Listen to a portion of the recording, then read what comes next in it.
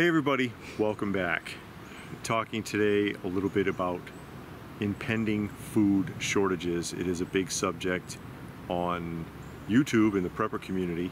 There's many videos on the subject talking about impending food shortages, watch out, the supply chain breaks and all this other stuff, and not enough food in the supermarket and so on and so forth. A lot of that is to encourage people to try to stock up some provisions now to fill that pantry up.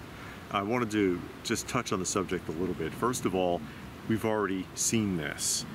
This already happened during the so-called pandemic the last few years.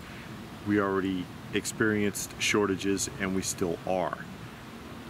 You saw when not just food, but other common goods, vitamins ran out, toilet paper ran out, toiletries, other types of toiletries, bleach, like bleach, and well, it's not quite a toiletry, but yeah, but bleach ran out. Yeah, bleach ran out, baby wipes, all sorts of stuff like that. Over-the-counter remedies were wiped out in HBA. A lot of other sanitary items. There were no eggs, there was no milk, there was no meat, which doesn't make any sense because most of that is not imported. We don't import eggs, we don't import milk. We do throw a lot away, and that's something that I've complained about quite a bit because it bothers me how much is wasted. They talk about people being hungry, starving people in America, starving people all over the world, not just the United States, but globally speaking. More than 60% of the food that is produced is disposed of before it even hits the supermarkets. It's anybody, a farmer out there, dairy or hogs or anything, or you grow crops, how much of it is thrown away? How much of it are you encouraged to dispose of because of changes in the market?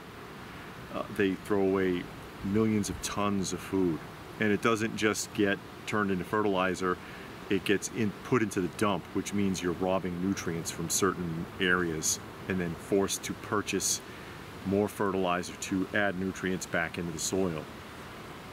Long story short, we throw away millions and millions of tons all over the world, from the farm, from the manufacturers. When I worked at Frito-Lay, you wouldn't believe the waste.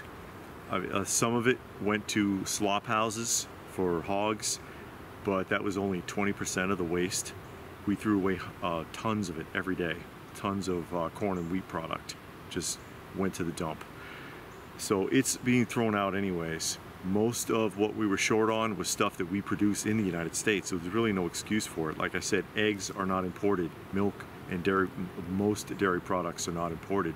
We do import some meat from like Canada and South America, but not that much. Not that much. Most of it is done here, so why couldn't it get to the market? What happened?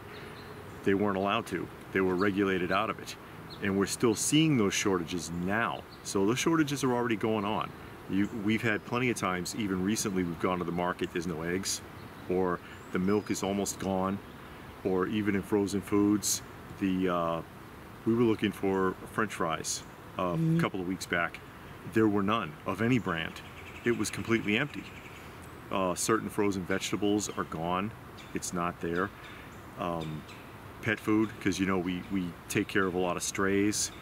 Pet food is short, especially the canned stuff, the soft food, which is better for outdoor cats because it helps with their dehydration, or helps keep them hydrated, I should say. So pet food shortages, and a lot of that is manufactured in the United States. Most of it is, I believe. So why are these shortages happening? It almost seems like it's deliberate or by design. And indeed, you should be prepared for something like that. You should stock your pantry. You should, not to appear or try to get anybody to be paranoid, there is sort of a sense of urgency, but you should be prepared for an emergency, even if it's not that kind of emergency where, okay, now there's just no food because the trucks stopped running or whatever's going on, or industry has collapsed, whatever, a comet hit the earth. We're not talking about that sort of thing.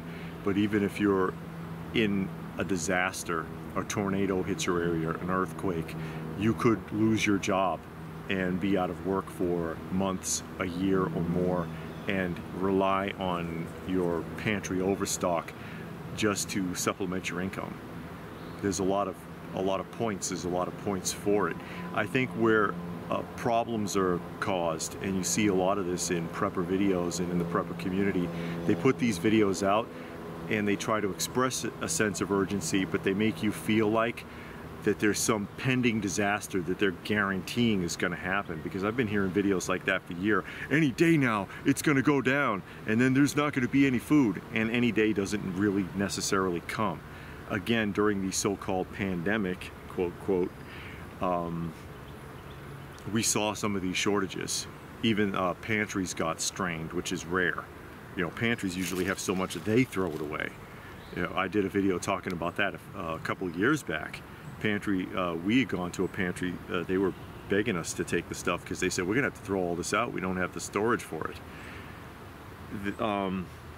They almost kind of, they make predictions, you know, they become false prophets of a sort, guaranteeing something's gonna happen that doesn't hit, and it makes the entire community look kind of foolish, because then you have all the naysayers are like, see, he said that 2 years ago, and I can still go to the market and get blah, blah, blah.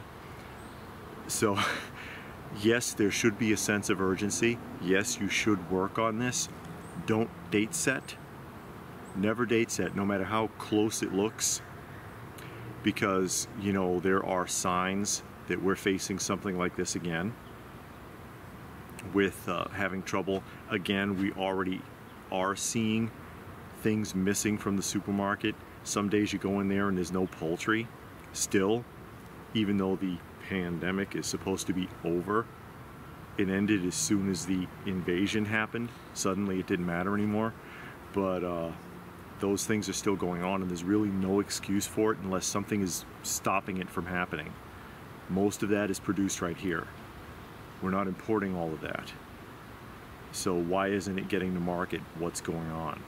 Something's going on. Something funny going on. And again, we throw away so much food. People, there's really no excuse for anyone being hungry in any country, because all these countries do it. It's not just the United States. It's not just Western countries. Every country, based on market, yes, even socialist and communist countries, because people are like, oh, if the government regulated that, listen, the fewer fingers, or the fewer pies that the government has their dirty little fingers in, the better, believe me. If they regulate prices, then they will upheave everything. But even countries like that routinely throw away tons and tons of food. There's really no excuse for it, unless something else is going on, and I hesitate to speculate on that too much, because I get in enough trouble here on this channel talking about these sorts of things. So yes, absolutely do be prepared for it. Yes, do stock your pantry. No, it is not hoarding, okay? Because I know they love to throw that out. They've thrown that out for decades. I've seen advertisements from World War II where they accuse people of hoarding. They say, oh, they're hoarding flour, they're hoarding sugar, the evil hoarders keeping babies from having sugar for their oatmeal. That is actually from a propaganda ad that I read from like 1942 or something, if I remember correctly, because of shortages from the war. Why was there a sugar shortage during the war? Was less being produced? If there was or wasn't, you'll never prove it now, because history tends to fade away, doesn't it? I don't know. Any thoughts on the subject? Something I saw interesting today on the internet. Okay. They were talking about the solar storms. Oh, yeah. And how they got these solar storms happening. Mm-hmm. And with the sunbursts, it could affect the satellites. Yeah. And I mean, they're giving you warning now. Yeah. Mm-hmm. So if you lose your cable, your food stamp card doesn't work, or the gas pumps don't work and the prices go higher, you know, we've blamed Putin enough. Now we can blame the sunspot. Solar flares. Yeah, solar flares. It's their fault. You know, you don't get your free cable, or your cell phone don't work, so you can't get on Facebook. Stuff like that. I thought that was interesting. Yeah, and that sort of thing happens all the time, and there's a limit to how much they can predict it. And the last time there was, well, no, there was one a few years back that affected Canada pretty good on the east coast of Canada. I think they were down for like a week. Prior to that, the last big one, it was a global, and that's when I think a lot of people know that story. All of the telegraph lines blew out. But I mean, that was the most sophisticated form of communication that there was at the time, so it wasn't that big of a deal. Nowadays, it would be crippling. Yeah.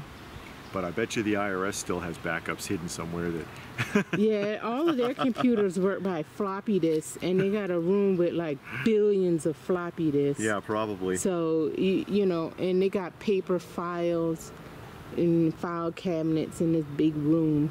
There's a reason why all of the silos in America are still running on 70s technology. Yeah, people criticize them for not updating it. There's a reason for that. There's a reason for one thing: it can't be hacked. You can't break into it. You can't access it. And a lot of that solid state stuff would hold up to a solar flare or an EMP. So again, I'll throw it out there. Any thoughts on the subject of the whole thing with stockpiling food and pantries? And do you think some like prepper channels push too far, almost kind of date set, kind of set themselves up to be false prophets like I suggested? Or am I overreacting to it? You know, maybe I am. Maybe some people need that kind of a push to light a fire under them. I'm not saying, again, that you shouldn't stock up. I absolutely advocate having a supply of food and water and other things so that you can take care of yourself during an emergency. Most people barely have a 3-day supply of food in their homes. What are they going to do? They're going to come scratching and begging and scraping and chopping each other to bits over a can of peaches. Hopefully you won't be in that fracas. Anyways, thoughts? Feel free to post your thoughts in the comment section down below. Please do give the video a thumbs up if you got something out of it. We hope that you did. Share it if you can. Subscribe if you're new. All that good stuff. Check out some of the other videos if you have not. Share it if you can. It's probably the only way it'll get seen. ScrewTube does not like this channel. Curious about random cat pictures in the video? It helps with the uploading algorithm, and those are some of the strays that we help out.